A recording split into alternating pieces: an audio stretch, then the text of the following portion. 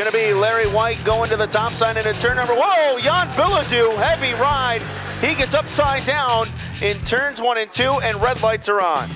Hatherill will bring the field to the pole position raceway firing point. Feature racing action underway here at the high banks of the Fulton Speedway. Little change in the schedule tonight, the way we do things, but again with the added events and just got a little extra lap and more little track time for the novice sportsmen tonight as Ryan Hatherill and Dwight Nichols come on down the front straightaway. Trying to roll his way to the top spot, that is Joey Bonagario, as Hatherill way up the hill in turn number 3. Door is open, Bonagario rolls through it. New leader, Joey Bonagario here. Yeah, he's starting to drive it in a little bit deeper each lap there in the corner entry. As now Riggs trying the high side of the speedway for the lead. Hatherill right there. LePage throw a blanket over the top 4. 2 laps to go. Joey Bonagario's late from the outset, but he could be upset before this one's over. That pass will give the meatball indigestion, as it's going to be Riggs with the advantage. Checker flag coming out for Riggs. Bonagario second, LePage third, Hatherill fourth. Feature winner number 1, Richie Riggs.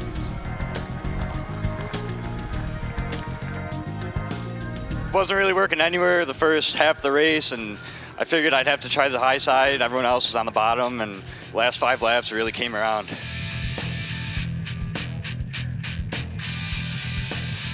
Here we go, green flag is out. And we're racing. And Strickler trying to shuffle his way to the bottom of the speedway. Dorian Woodon says no, sir. As Thompson looking away by Zacharias. The top opens up for Tay Jackson. She's trying to strike. Zacharias crossing over right in front of Jackson. Oh, and they made contact with the front wheels. Oh, Michelle Corsi included, as well as Charlie Tibbetts. So we have 4 cars here on the front straightaway. Woodon slips. That might be costly. It was, as Decker goes around him. However, Woodon trying to storm right back between 3 and 4. Thompson from Oswego will pick up the win. The battle for second, going right down to the wire, but John Strickler coming home second. Charlie Tibbetts. Tyler Thompson.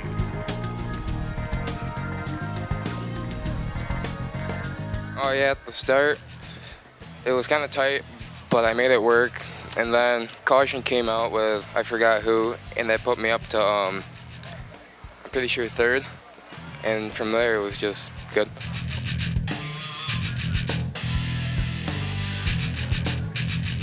To kick off Napa Auto Parts Navy Storage Containers Night here at the High Banks. We're underway. 25 laps of action coming away as Timmy Guru tries to take the early lead, but young Brent Draper works on the top side of the racetrack. Side by side, Crispin and Diger for that number 2 and 3 position. They're side by side by side, 2 by 2 by 2. Looks like they're going to Noah's Ark to where they're coming down the front straightaway. It's going to be Timmy Guru leading lap number 1. Jeremy Diger is starting to amp it up. He is starting to run the high road, building up momentum. He's going to take the lead off of 2 here on lap number 19. Here comes Joe Klein under Draper. Off of turn number 4 in the 22J of Jeremy Diger picks up the feature win. Second place goes to Timmy Guru. Well, I hit the line in 1 and 2 on the first lap, and I knew it was going to be really fast. I didn't want to give it away to any of the guys behind me.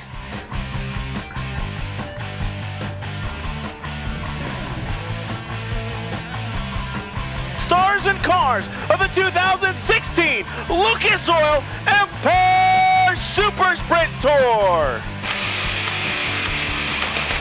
Ready to let it loose at the chalk line. We're there, we're green, we are racing with the Lucas Oil Empire Super Sprint. They charge up into turns number 1 and 2. White rockets to the outside, and Larry White takes the advantage down the backstretch. 3 wide now for the runner of the 3rd spot as Barney dives below Axon and the 45 of Heaving off the turn. Lap 1, Larry White, your race leader.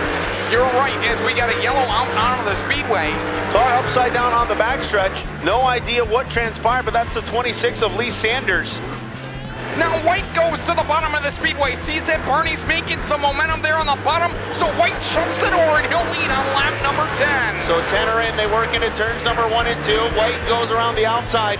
Barney really's got to park it down there on that inside rail. Larry White went pit side. Right rear flat. Wow. Barney Poirier off of turn number 4 will green and immediately immediately. Barney goes right to the bottom into turn number 1. Barney parks it on the bottom, tries to catch the moisture. He loses one spot, and now Hebing tries to go by as well as they work down into turns number 3 and 4. And off the turn, Checkered is out. The wind goes to the fireball. Steve Poirier, second to Hebing, third to Barney. Well, he's out, ladies and gentlemen. Give him a nice hand. Your A-Main feature winner, driving the number 28 FM, it's Steve Fireball Poirier. Pretty lucky tonight. I think I lost an engine there. Was running on 7-cylinder at the end, but track was so slippery that it was probably just helping me. I just didn't know if I should get out leading. It's pretty hard to kind of leave the race there. The engine just survived. Hopefully it's not a major thing, but oh, that looked bad.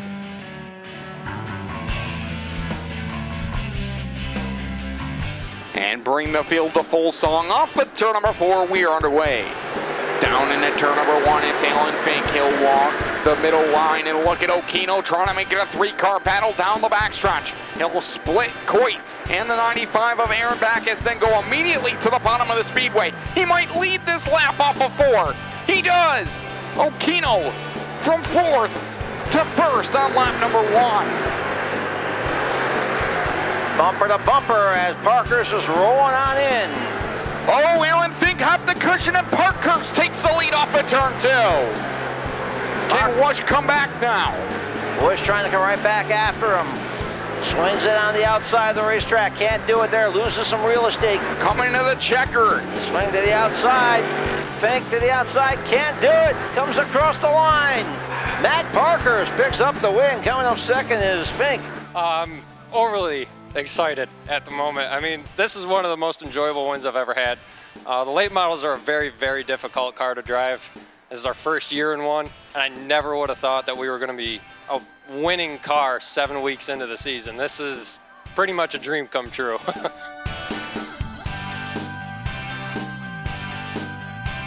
Coming to 3 and 4, let's go racing! Green flag is out here for the Tracy Road Equipment Big Block Modifieds as they roll down into turns 1 and 2. It'll be the 24 of Jim Whitco leading the way down the backstretch. Here comes a 3-wide battle for third. Look at the X-Man, Chad Phelps. He'll try to split the difference there off at turn 4. Willie Decker in trouble. Oh, and make matters worse, the 4 of Murphy slams into him after. Things are falling into place here for Ryan Phelps as we're getting into the month of July. 3 wide for 4th. Jimmy on the bottom, Whitco in the middle, Ryan at the top side. Ryan goes around it, he's 4th. Jimmy Phelps to 5th. Ferguson moves up to number 6 position. Kerr goes back to 7th. Mike Bowman takes the lead off turn number 2. Power move there for Bowman in the Premier Yankee number 16. Worked really hard to get the car back to where he needed it to. Couldn't handle it off before, however, as the X-Man Chad Phelps just a tick quicker off that exit of the corner. Sears had to take a different line with that lap car, and it cost him on exit of turn 2. Jimmy Phelps to the extreme bottom. He'll take the lead at the line. 26 laps down, Jimmy Phelps leads for the first time. Oh, he took the lane away from Tommy Sears, and Sears hopped the cushion. Now, Jimmy Phelps to the lead. Now, Jimmy Phelps looking to turn it all around. Checker flag ready to come out, and the big checker flag waves for Jimmy Phelps. Comes on second is Sears, third's going to be White. Your feature with a 98H, the Beeville Bandit, Jimmy Phelps. He went to the top in 3 and kind of let me get a run on him inside to get the preferred lane going on in the 3, and we were able to make it stick. And I mean, that was really the key to the deal. But, you know, the key to the deal was just we caught some brakes early and got to the front and kind of put ourselves in play. If you get held up here, it's kind of tough to get, you know, especially I think green to checker, 1 yellow, whatever.